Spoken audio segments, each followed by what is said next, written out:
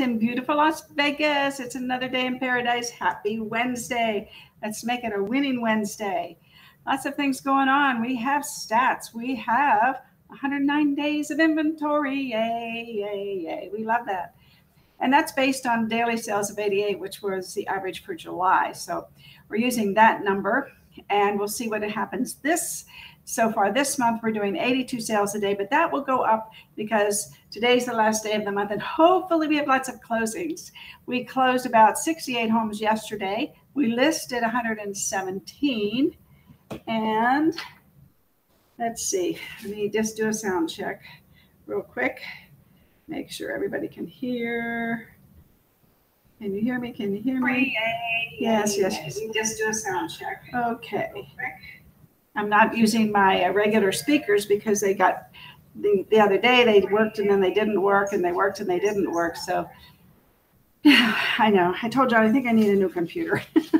Anyway, so we listed 117 homes yesterday, and of those 117, 35 of them were 470,000 and under, and that means that's 40% of our active homes are 470,000 and under, for a total of 3,009. So there's 3,009 homes. That's 40% of the 7,483 single family homes.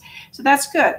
That means that we've got a variety to pick from. So yes, it's slowed down a little bit, but we're praying it picks up. You know, I was talking to a friend of mine, Kitty, and she said, wow, you know, she's just hoping that things pick up. She was at a class and they were talking about short sales, and yeah, I don't know. We'll see. I think we've looked at the, people that bought a home the end of or last year, the high price median was 365. So right now, I showed the other day, we were at 451,000 for the median price, but I think it's going to go up. I think it's actually going up we'll see tomorrow what it ended up for this month, but I think it's going to be more than 450. So, the market is changing. That's for sure. We know that. And we have to change with it. And we know that too. And we are still selling those $1 million homes 5 a day. It hasn't really changed that much. So it's increased from last year. So it's still hanging in there. People still coming and purchasing those $1 million homes. I've noticed in my community, the $1 million homes have, there's not as many listed. At one time we had over 40. Now we have under 30. So things change, and things change with the seasons anyway. So in this business, if you're new to it, it's kind of like strap yourself in, because it's going to do this. It's going to come and go. And I was telling Kitty this morning, I was saying, Kitty, she farms. She took Buffini last year. She farms. She does what she's supposed to do, and she's fine. Because if you continue, and you just keep doing it, because it doesn't happen overnight, and you just be consistent, and that's what people like. So anyway, that's the stat part of our show today. I want to talk a little bit about this particular chart. Whoops, wrong one. Oops, here we go. This one. Talk about this. So, a recession historically affects the housing market. Yes, it does. And is this a potential recession or win recession? Depends on, I guess, who you listen to, what they think. But let's say it's a recession. Well, here's what history tells us, that home prices actually appreciate they only fell during the early 90s and the housing crash in 2008 when there was a recession. So for the most part, historically, prices appreciate, except those early 90s when we had that recession and the housing crash in 2008. And you can see that here on the chart. What happened in 1990 was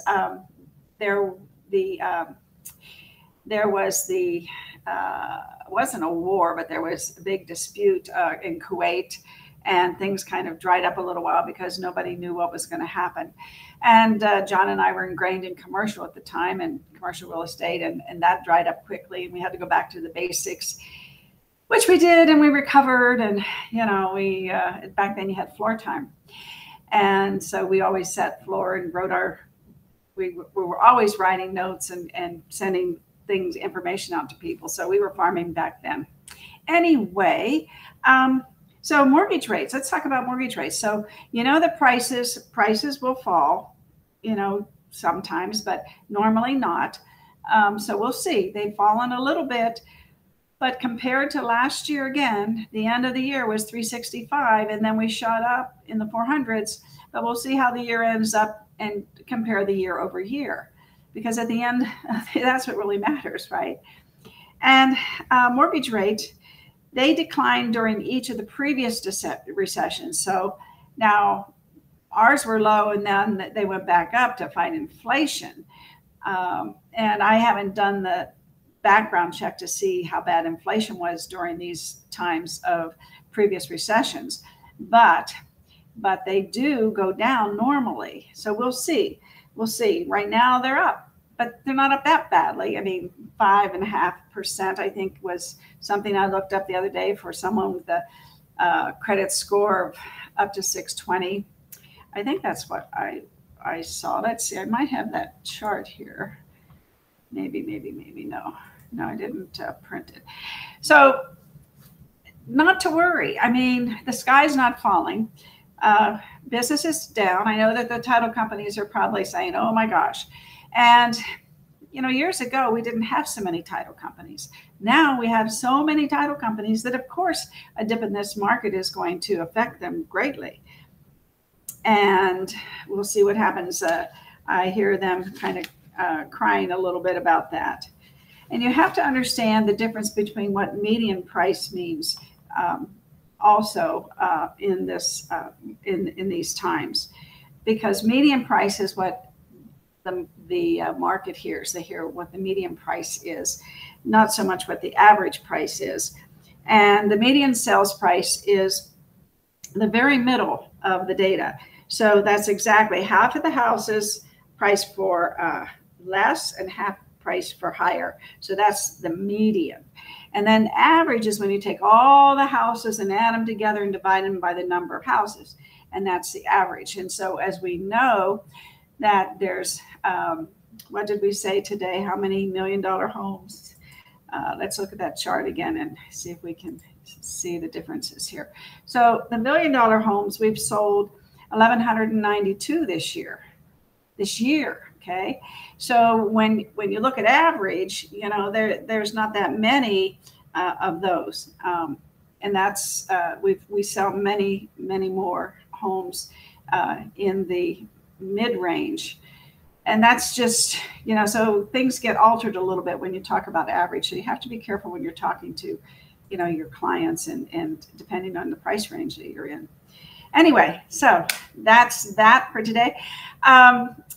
In the stat area and looking at our market, the recession, what it does to interest rates and prices, we'll see. We're really early in the game yet to have any predictions and crystal ball predictions, as I call them. Yeah. So one of the things, you know, I listen to, you know, Tom Ferry and Brian Buffini, and I've even started listening to Tony Robbins sometimes because he's got some really good stuff too. But anyway, I think Tom Ferry was interviewing Dr. Amen, and Dr. Amen is all about happiness and how happiness is something that should be, you should live with some value and goals and to be healthy and happy.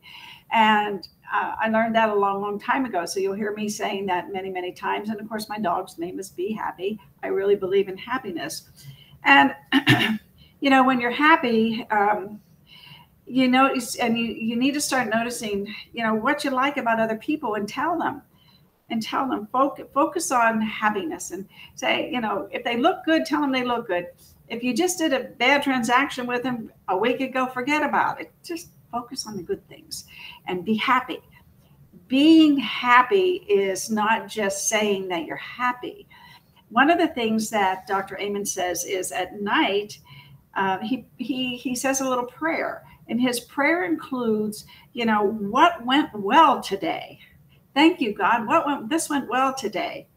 and he sweeps out all the bad things, and he finds the awesome things that happen during the day. So when you just quantify the good things, some things are really good, some things are just good, but just focus on those. And he says, you know, your dreams will be better, your sleep will be better, you'll wake up better, and eventually you'll start waking up happy because you went to bed thinking of the good things. And I thought that was really, really good advice. And you have to take care of yourself, he said.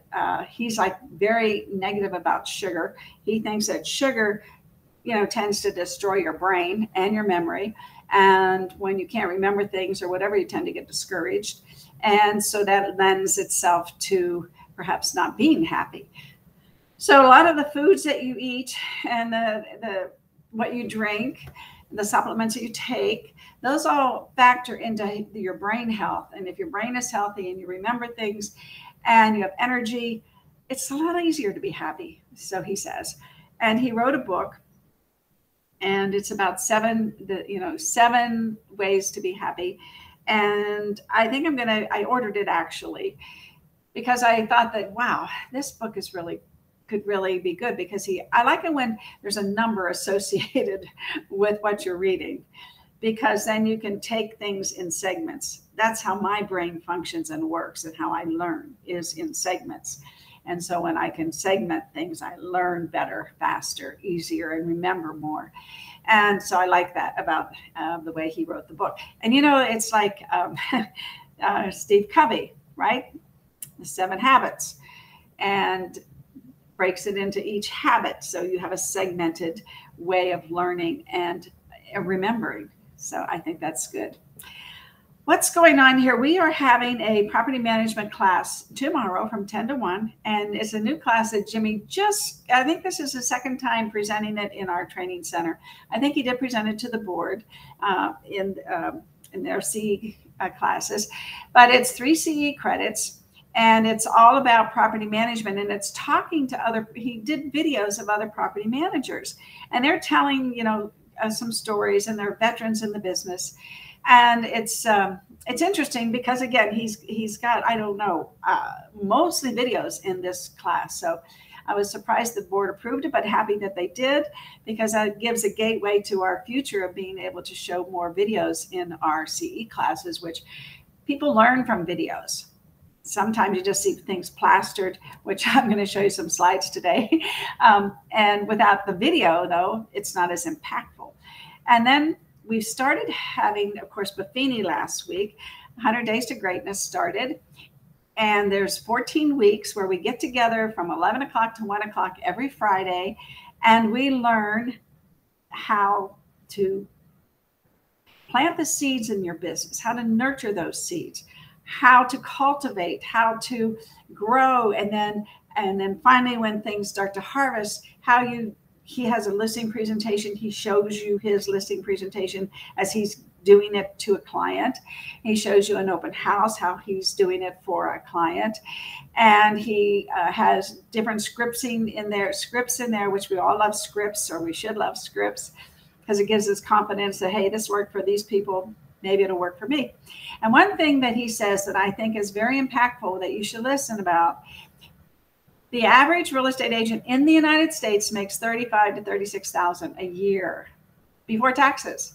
When you take the Buffini courses and you become a member of his tribe, so to speak, and you don't have to spend money to be a member, you know, of his tribe.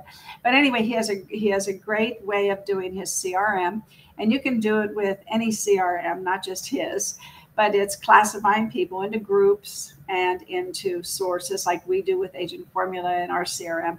We modeled it after the simple version of his version, because simple makes it a lot easier to maneuver and to use. Anyway, so he teaches you from the ground up. So people that have been in business 5, 10 years take the class, as well as new agents take the class. And I sometimes think that it impacts people who have been in the business a couple of years, because perhaps they didn't get a farm, perhaps they didn't know how to nurture their database, whether it's filled with buyers or sellers. You have to learn how to nurture it, how to communicate with people, and how to be consistent. And he teaches you all that. So anyway, Jimmy and I are so happy we do it once a year. And we started it a little early this year because we want everybody to get prepared for 2023. Now, if you've missed the first one, come Friday to 8400 West Sahara, 100 Days to Greatness, Brian Buffini. The first one, you can go back and catch up on the first one. The second one, you probably should take it now. I know it's a holiday weekend, so if for whatever reason you can't, come to the third one, but then you have to catch up. And we continue to talk about, nurturing your business, so you really don't miss too much. But we want you to watch the videos and do the homework. So I think by the third, if you can't make it by the third class, I think it'd be too much for you to catch up on. So take it come this Friday or come next Friday, and you can probably jump in the class 3 at the latest. Before the class, I've started doing a social media mastermind group, which I used to do years ago, and some of the results were amazing. And we, in fact, there's a couple people that took it that came back. Yeah, that was quite a compliment. John Mattis was one of them, and we exchanging ideas. We bring our questions. You bring your questions like, well, how do I do this? Well, if I do this, what's going to happen? And we have quite a great group, but we have more seats available. So if you're thinking about integrating social media into your marketing, not just doing social media for social reasons, but to integrate it into your marketing, you might want to just jump in. You can jump in and jump out. It's free. You can, if you miss one, it's okay, because we continually, it's always new material, and it's good. And we talk about, it's funny how we continue to talk about things we talked about 2 weeks ago, we talk about next week. And so you're not really going to miss, if you miss the first one, just jump in. We had people that, I think we ran our social media for 2 or 3 years, and people came in, they left, people went, some people didn't like it. They didn't like to integrate social media marketing into their repertoire of marketing. So but it gives you an idea, and it gives you lots of different ideas. And we share what other people were doing that are successful, how they do it, like the hyperlapse reels. And I throw those words out there because you probably are intrigued by that, and you might want to learn how to do that. And we talk about what you do. Occasionally, we show you how to do things. We don't get too wrapped up in that because it becomes too intense. So we're talking about what to do and how it works, and how to learn what to do. That's important, and we do that anyway. That's what's happening in our business. What I want to do today is I want to segue a little bit to why is it that some people succeed when others don't? Well, what ensures success and what hinders it? Of course, consistency, but success has specific ingredients. And if you know what they are, then you have your goals and you live the good life. And the good life should be what you're striving to do, is living a good life. And there's a little cocktail for success. Here's a couple things, just some things to think about. Nothing overwhelming today, just a few little tidbits here. And number one is humility. Now, Gary Vee talks a lot about humility in his book, 12 and a Half, because he really believes in humility and empathy and kindness. And so the first ingredient for success is humility. And that's not always easy. Humble pie is the pastry that's never tasty, right? Things go wrong.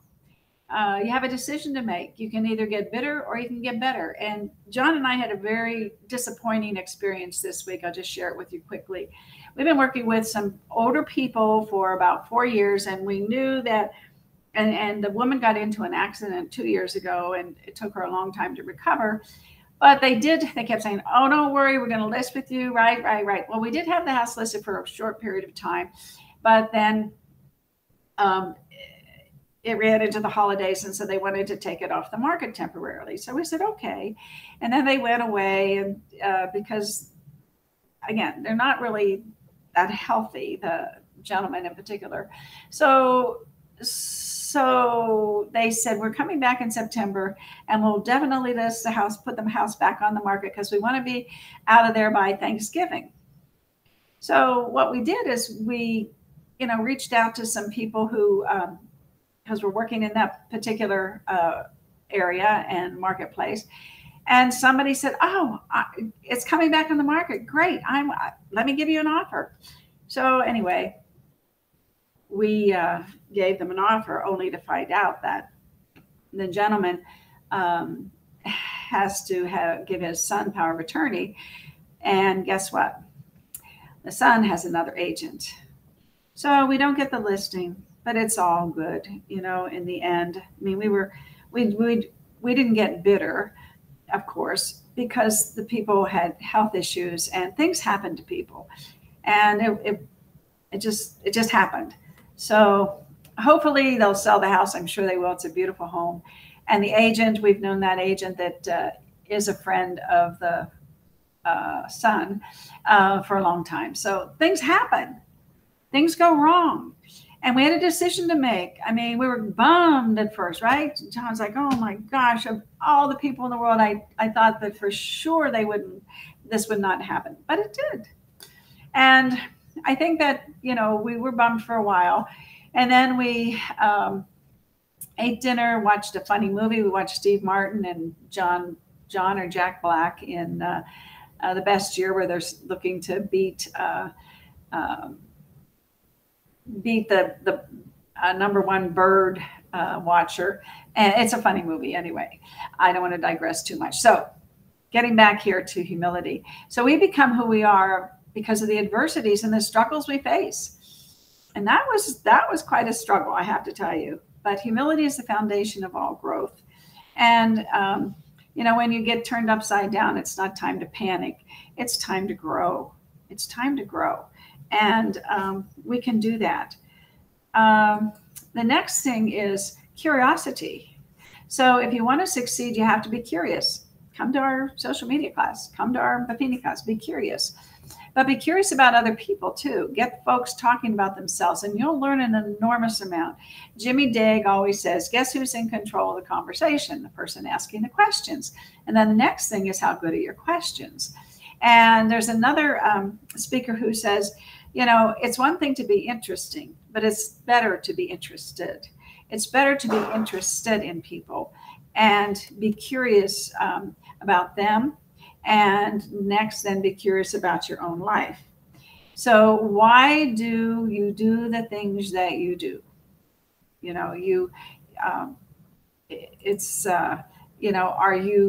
Are these your patterns, your habits, your routines? Do they contribute to or deplete your chances of success? So why do you do the things that you do? Why?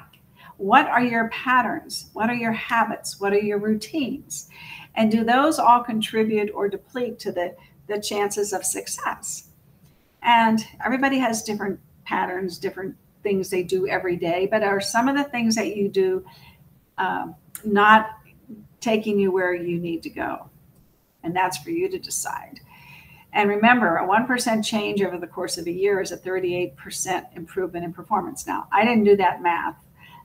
Brian Buffini did, actually.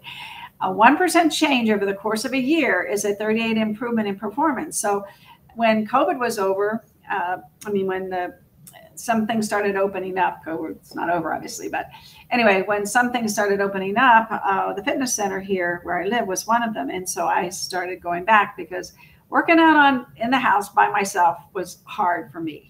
I don't have a treadmill. I'd get outside and I would walk outside, but then when I come back into my home, I didn't use my weights and things. So as soon as the fitness center opened, I'm there every day, 5-6 days a week. And it's helpful for me to make that change. So hopefully, in 1 year, that's a 38% improvement in my performance, my physical performance, my energy levels. And so when you make small incremental changes in your patterns, you'll improve your health, your finances, your communication, your relationships, your business and your work and your life, just by making small changes. We used to stop at Starbucks almost religiously. And then I'm looking at my bill because I have the app and it gets charged on my credit card. And I'm like, that's too much for coffee. Why am I paying so much for coffee when, John makes the best coffee in the world right here at home? I'll just get a Yeti and carry it to work and save some money.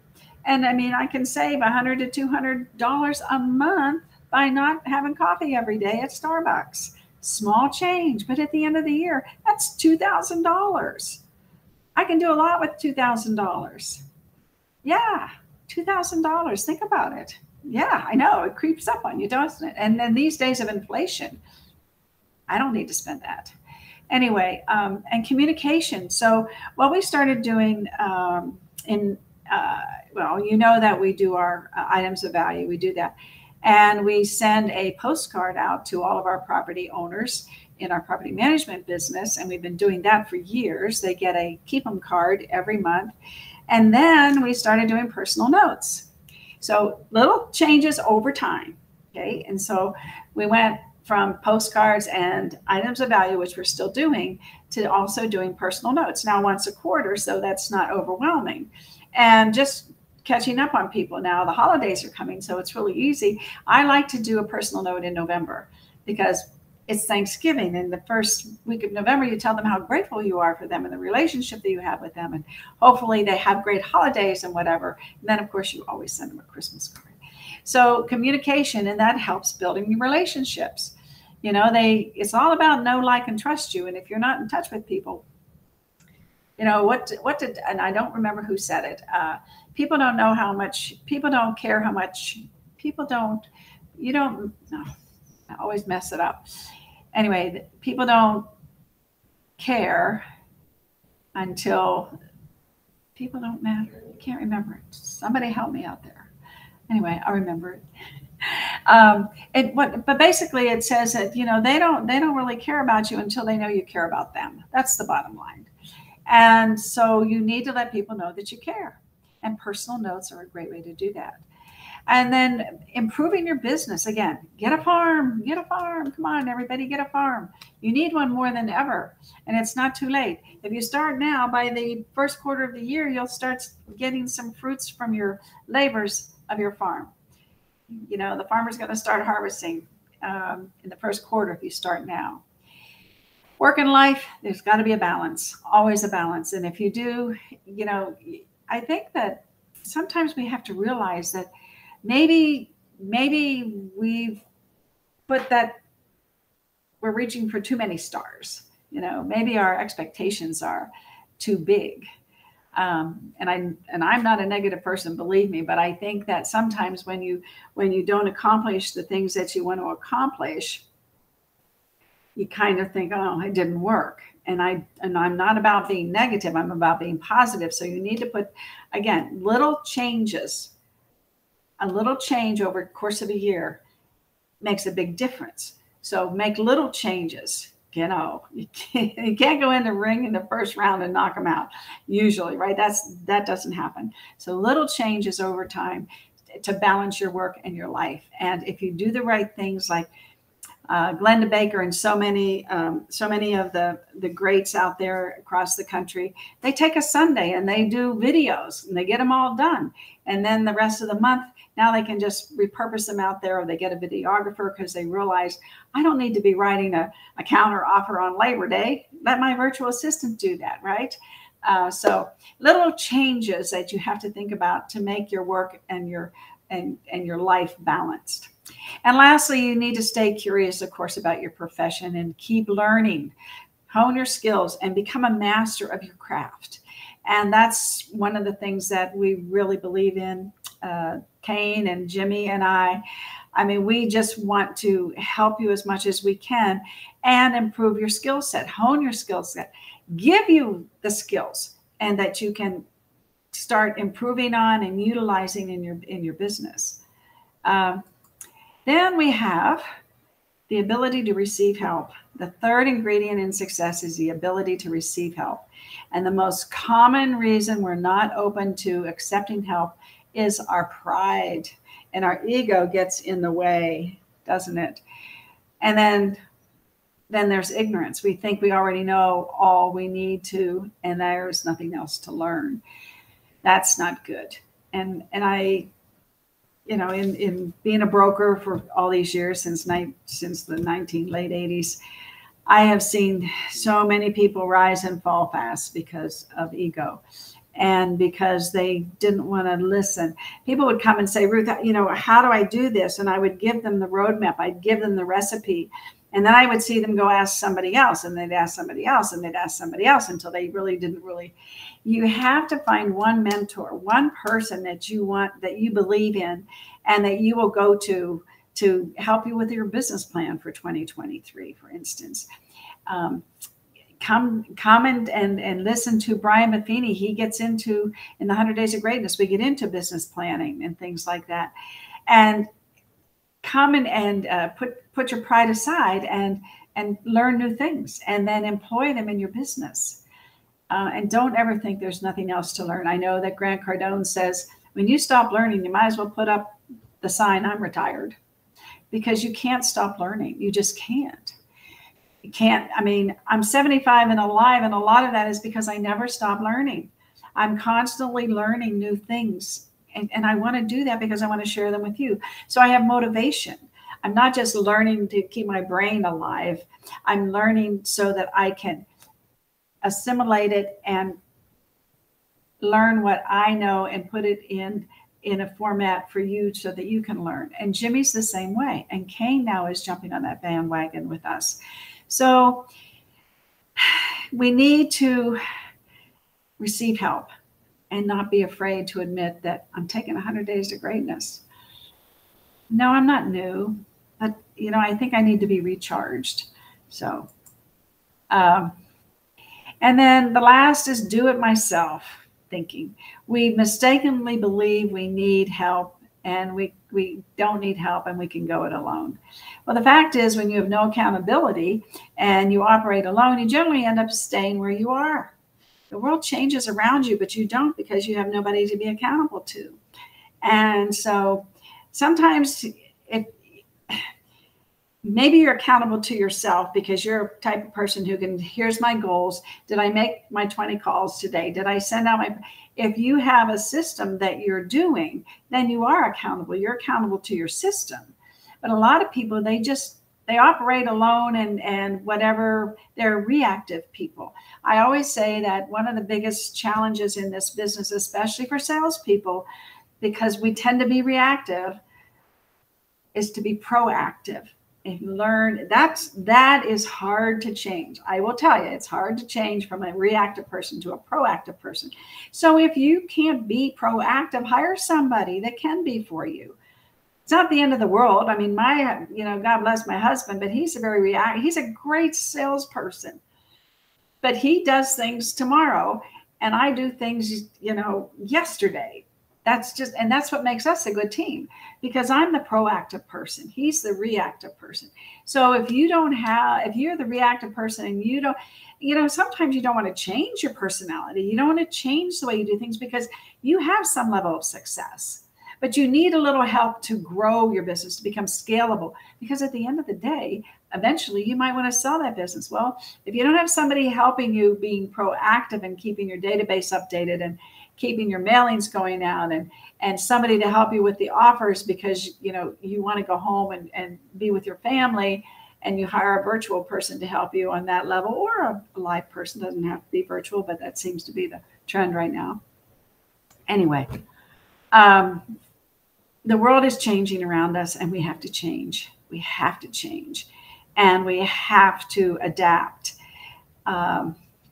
Teams are big. And if you are a loner agent or just a small team, the big teams, they can afford transaction coordinators, listing coordinators, people to do their marketing. Like Aaron Taylor, he's got a whole team. There's those three legs to the business: the financial, the customer service, and of course the marketing, and he's got that team down pat. Yeah. And so he can scale. So you can scale, you can start small and get a virtual assistant, or like I said, a live assistant, but grow and plan to grow. Plan to realize what, if you're going to spend that money, what do you plan on accomplishing by having that person? And it doesn't happen overnight. Nothing happens overnight. And so anyway, just a few words of wisdom for today. I got this from a blog I read that Brian Maffini did, or his staff did for him. And I just thought it was pretty cool. So we went over several things. We went over in today's world, if you're drinking the cocktail of failure every day, the great news is that hope exists for all of us. And it doesn't matter how old we are, where we are in our life. I mean, I'm older, but I'm still drinking that cocktail for success. And you can turn things around and prevail at any age, and it's a good life. So this is like the cocktail for success versus the cocktail for failure. Anyway, few things that we talked about, and they're important. They're important. And humility, we talked about humility, curiosity. We talked about the ability to receive help, which is being accountable, and maybe getting somebody to help you.